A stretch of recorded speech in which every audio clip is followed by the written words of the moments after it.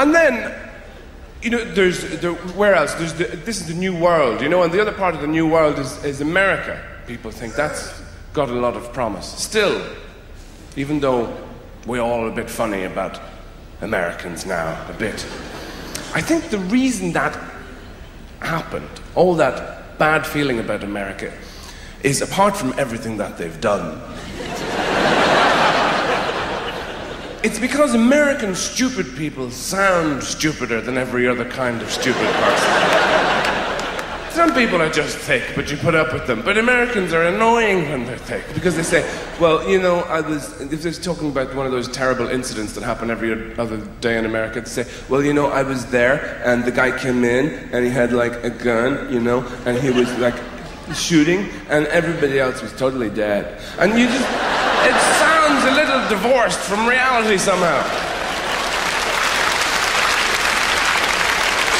So I think that's why there's this ill feeling about the place sometimes, because of everything the administration has done. You know, it's like the really bad flatmate of the world. Oh, sorry, did I break all your shit? I didn't know it was yours.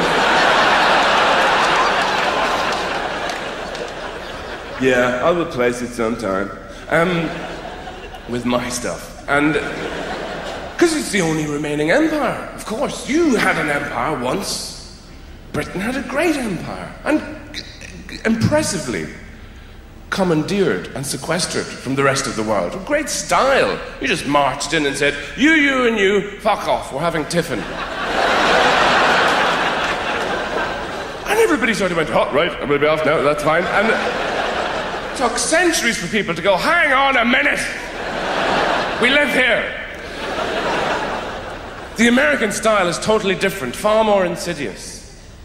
This empire is run on a totally different basis. What America does is it has a nosy in some place, some war-torn, fucked-up place, and that looks for oil or chocolate or whatever it wants. And all the indigenous people obviously get pissed off, and they begin to meet. They begin to foment. They ring each other up and say, you, Habuwa, let's meet and foment at 6 o'clock. In the local bombed-out cafe, they gather round and they say, what are we I'm doing a pan-global accent, okay? It saves time, because America gets around a lot of places. And this represents poverty. Hey, listen. Hi. Haguga, listen. What are we going to do about the fucking imperialistic Yankee big dog, huh? What are we going to do? They come in here, they look around, they take our stuff. What are we going to... I'm talking to you. Put down the beans. Listen, what are we going to do? It's kind of Al Pacino from China via Brooklyn. But and then what America does, while these people are talking, it very, very gradually builds a Starbucks around them. And then they all become addicted to latte and they lose the will to rebel. And then they turn into Americans.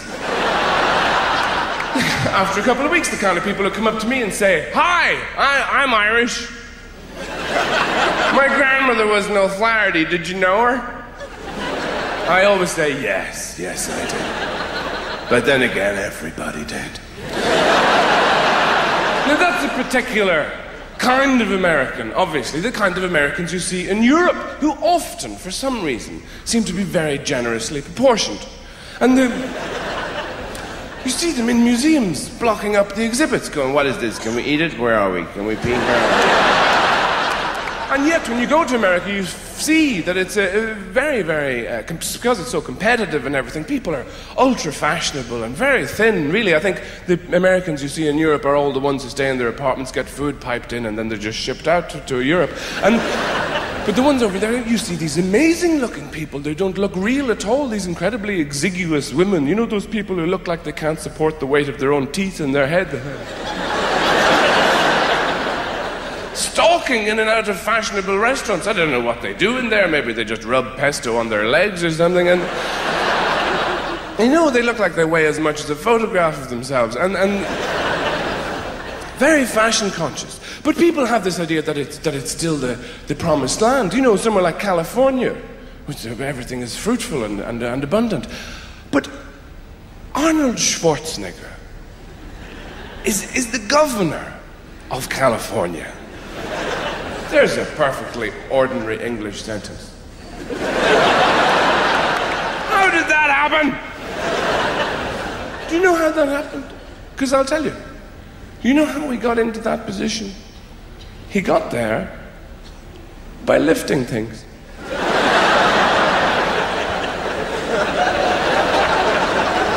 Now you and me, we avoid lifting things. It's unpleasant.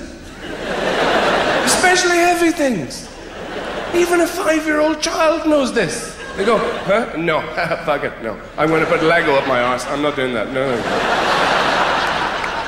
He took a different approach. He lifted the heavy, and you know, you lift something when you have to. Piano falls on Granny. You lift the piano. Because Granny has mixed feelings about the whole situation. Sunday lunch continues. He didn't do any of that. He went right over to the heavy thing and lifted it and put it back down and didn't move it anywhere. And then he lifted it again, hundreds of times, and said to the people who had stopped to observe this aberrant behavior, "Look how good I am at lifting the heavy thing in my underpants."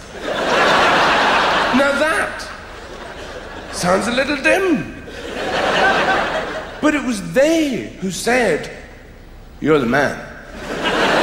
You're the one we want to deal with immigration and water rates and taxes and all that kind of shit." Now, wait. What we need to know is, how bad was his predecessor at that job? You know, this must have been somebody who came to work covered in children's blood every morning.